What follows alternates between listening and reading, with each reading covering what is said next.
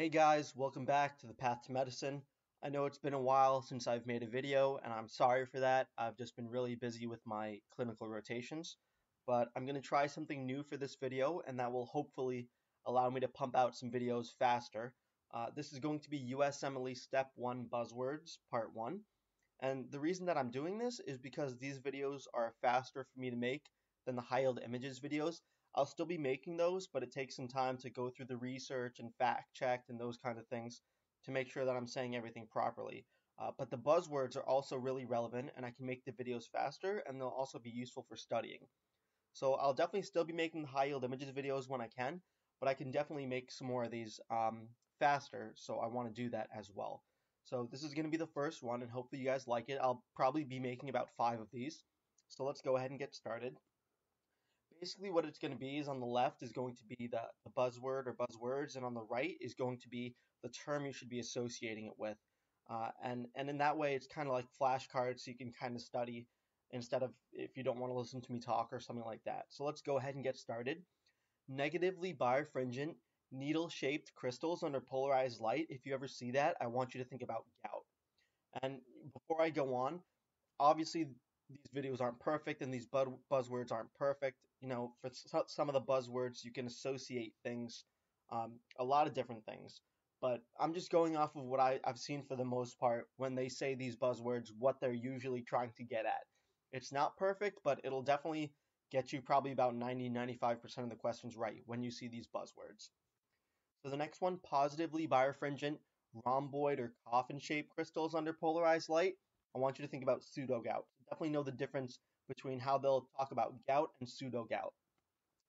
Elevated 5-HIAA. I want you to think about carcinoid syndrome. 22q11.2. They'll be talking about a chromosomal deletion, and that's going to be in reference to DiGeorge syndrome. Alpha-fetoprotein, when you see that for the most part, they're going to be pointing towards hepatocellular carcinoma. Acute angle branching hyphae, this is micro, and this used to trip me up a lot. But if you see this, you definitely want to be thinking about Aspergillus. Adenosine deaminase deficiency or ADA deficiency, they're going to be talking about SCID, severe combined immunodeficiency. Airborne transmission, so this is more micro in pathology. There's a lot of different bugs that can go in here, but the ones that I've seen the most common in questions are Mycobacterium tuberculosis, Roseola virus, and varicella. So definitely keep those 3 in mind. Anti-centromere antibody, obviously all the different types of antibodies are really important. Anti-centromere antibody, you want to be thinking about limited systemic sclerosis. So this is your CREST syndrome. Anti-cyclic citrullinated polypeptide or anti-CCP autoantibody, that's a mouthful, but if you see anything like that, you want to be thinking about rheumatoid arthritis. Anti-desmosome antibody, you want to be thinking of Pemphigus vulgaris. Anti-double-stranded DNA antibody, you want to be thinking about lupus, SLE, systemic lupus erythematosus. Anti-gliadin antibody, that's going to be talking about celiac disease. Anti-glomerular basement membrane or anti-GBM autoantibody is going to be a buzzword for Goodpasture syndrome. Anti-hemidesmosome antibody is going to be talking about Bullous pemphigoid, and don't get this confused with anti-desmosome antibody, which we just saw was for Pemphigus vulgaris. Those used to trip me up a lot, so try to keep them straight. Antihistone antibody is a buzzword for drug-induced lupus erythematosus. Anti-Jo1 antibody is for polymyositis. Anti-LA or anti-SSB antibody is for Sjogren syndrome.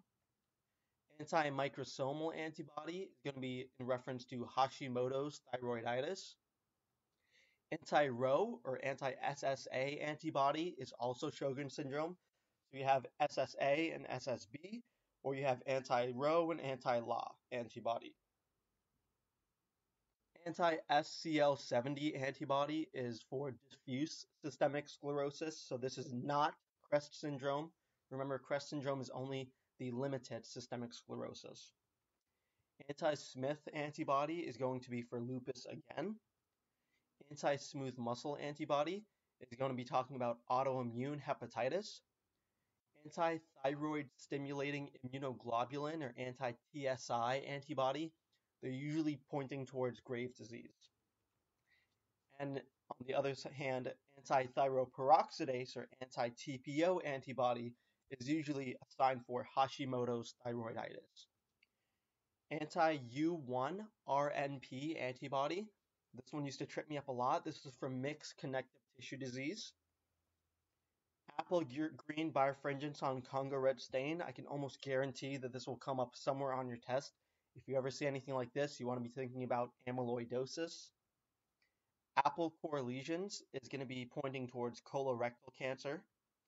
Ashkenazi Jews, there's obviously a couple different diseases that they have a higher prevalence for, but the main one that I've seen is Tay-Sachs disease. And then finally, ash leaf spots, if you ever see that word or a picture of that, is going to be talking about tuberous sclerosis. So that's the end of this video. Like I said, it'll be a lot quicker, a lot easier for me to make, and hopefully beneficial for you guys. And again, I know that these buzzwords aren't completely perfect. Some of them can be in reference to multiple things, but I'm just going off of my experience and what I've seen most commonly. So I really hope you enjoyed this video. Please subscribe if you haven't. Leave me a comment, some feedback, what you thought, and I will definitely be making more of these soon. So good luck studying.